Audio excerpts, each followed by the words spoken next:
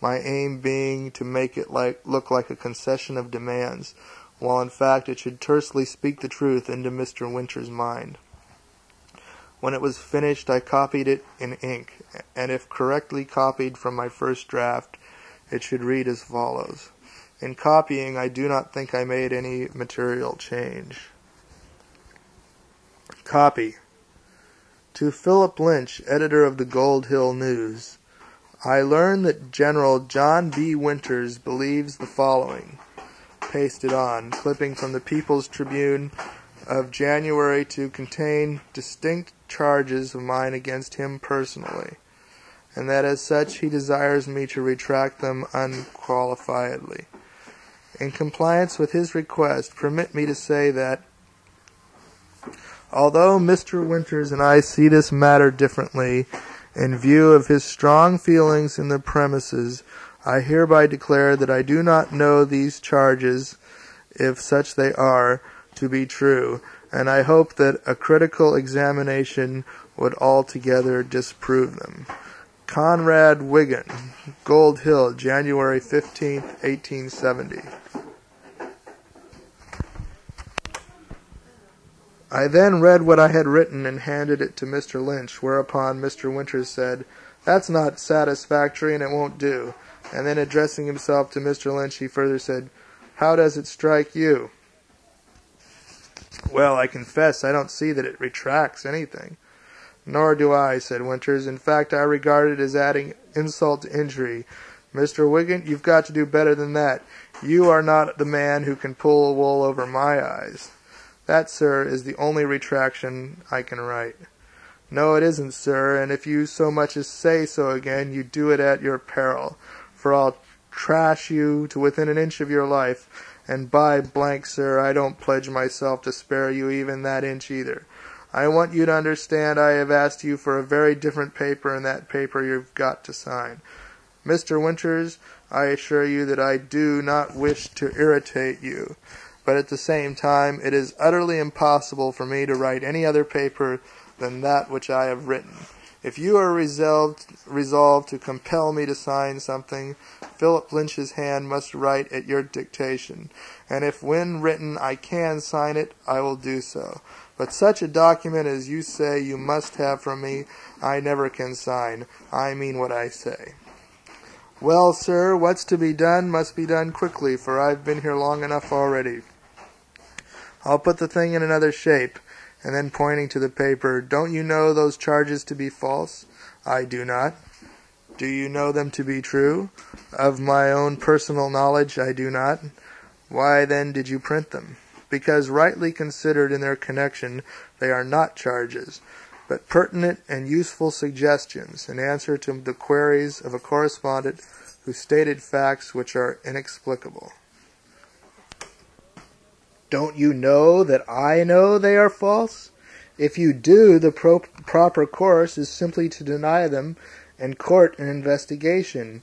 And do you claim the right to make me come out and deny anything you may choose to write and print?"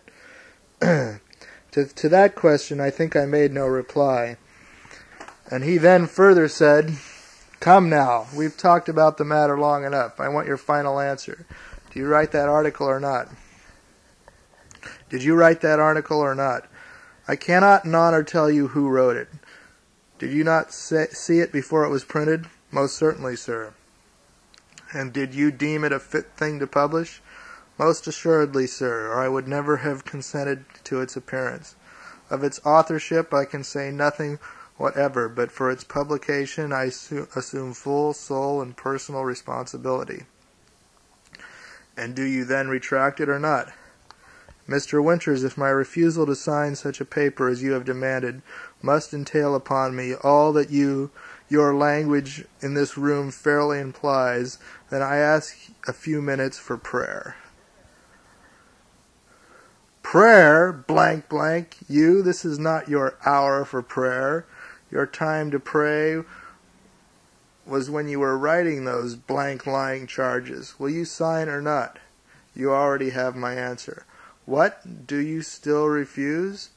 "I do, sir." "Take that, then," and to my amazement and in inexpressible relief he drew only a rawhide instead of what I expected, a bludgeon or pistol. With it, as he spoke, he struck at my left ear downwards, as if to tear it off, and afterwards on the side of the head. As he moved away to give a better chance for a more effective shot, for the first time I gained a chance under peril to rise, and I did so, pitying him from the very bottom of my soul.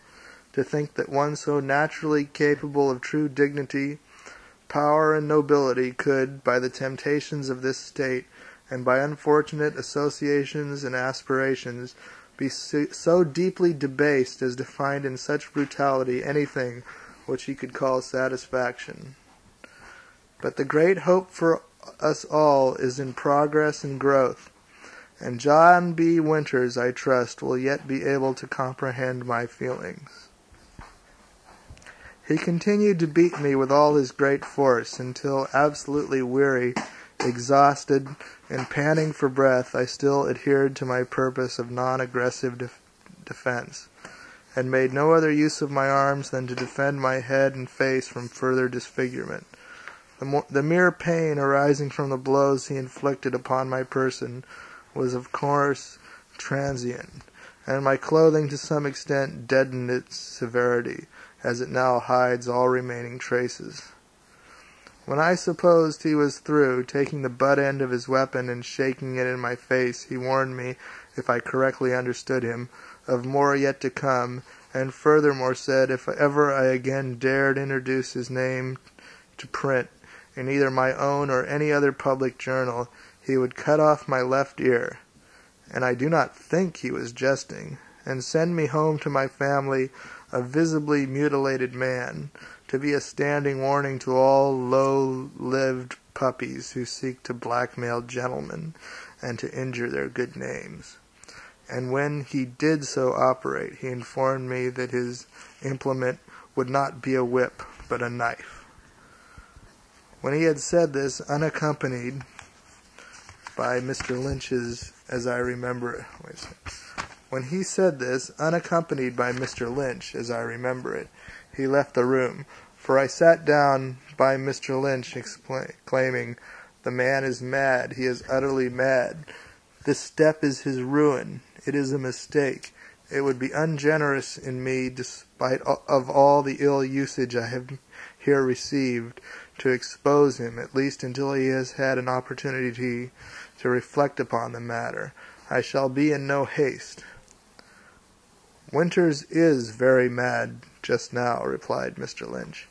"But when he is himself, he is one of the finest men I ever met.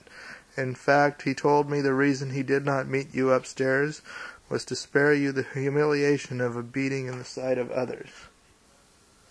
I submit that unguarded remark of Philip Lynch convicts him of having been privy in advance to Mr. Winters' intentions, whatever they may have been, or at least to his meaning to make an assault upon me. But I leave to others to determine how much censure an editor deserves for inveigling a weak, non-combative man, also a publisher, to a pen of his own to be horsewhipped, if no worse, for the simple printing of what is verbally in the mouth of 9 out of 10 men and women, too, upon the street. While writing this account, 2 theories have occurred to me as possibly true respecting this most remarkable assault. First, the aim may have been simply to extort from me such admissions as in the hands of money and influence would have sent me to the penitentiary for libel. This, however, seems unlikely, because any statement solicited by fear or force could not be evidence in law, or could be explained as to have no force. The statements wanted so badly must have been desired for some other purpose. Second, the other theory has so dark and willfully murderous a look that I shrink from writing it. Yet as in all probability my death at the earliest practicable moment has already been decreed, I feel I should do all I can before my hour arrives, at least to show others how to break up that aristocratic rule and combination which has robbed all Nevada of true freedom, if not of manhood itself. Although I do not prefer this hypothesis,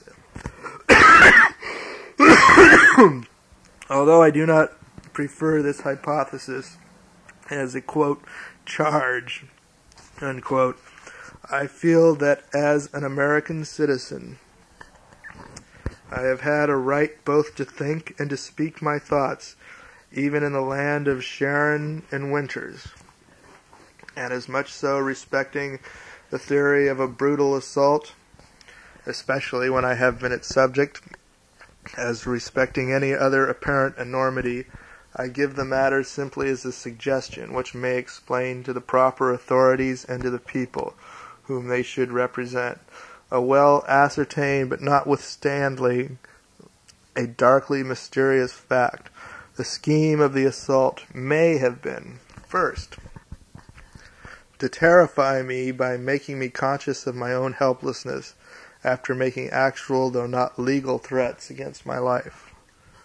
Second, to imply that I could save my life only by writing or signing certain specific statements which, if not subsequently explained, would eternally have branded me as infamous and would have consigned my family to shame and want, and to the dreadful compassion and patronage of the rich. Third, to blow my brains out the moment I had signed, thereby preventing me from making any subsequent explanation such as could remove the infamy. Fourth, Philip Lynch to be compelled to testify that I was killed by John B. Winters in self-defense, for the conviction of Winters would bring him in as an accomplice. If that was the program in John B. Winters' mind, nothing saved my life but my persistent refusal to sign, when that refusal seemed clearly to me to be the choice of death. The remarkable assertion made to me by Mr. Winters, that pity only spared my life on Wednesday evening last, almost compels me to believe that at first he could not have intended me to leave that room alive, and why I was allowed to, unless through mesmeric or some other invisible influence, I cannot divine. The more I reflect upon this matter, the more probable as true does this horrible interpretation become.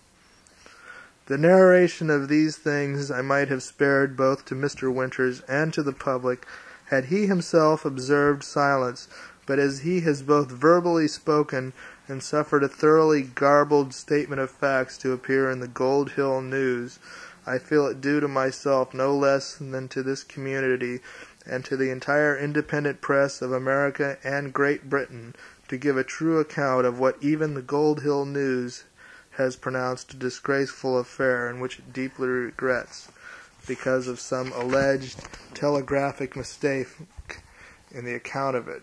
Who received the erroneous telegrams?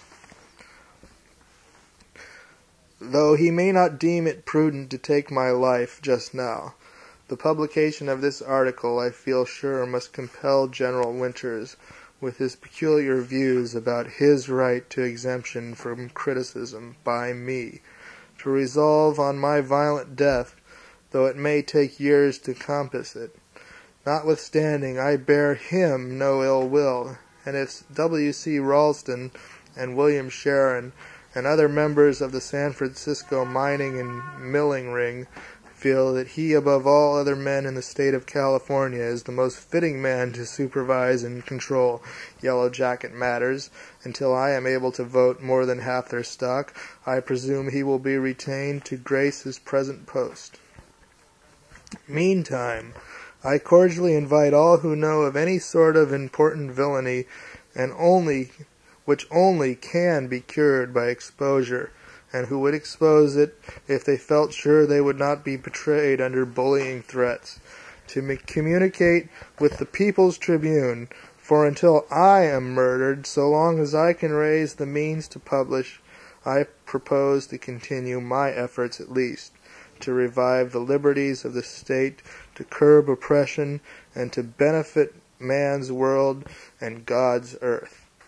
Conrad Wiegand. It does seem a pity that the sheriff was shut out, since the good sense of a general of militia and of a prominent editor failed to teach them that the merited castigation of this weak, half-witted child was a thing that ought to have been done in the street, where the poor thing could have a chance to run. When a journalist maligns a citizen or attacks his good name on hearsay evidence, he deserves to be thrashed for it, even if he is a, quote, non-combative, unquote, weakling. But a generous adversary would at least allow such a lamb the use of his legs at such a time. M.T. And that is the end of Roughing It by Mark Twain, read aloud by D.A. Wilson in San Francisco, California, 1990, 1991, and 1992.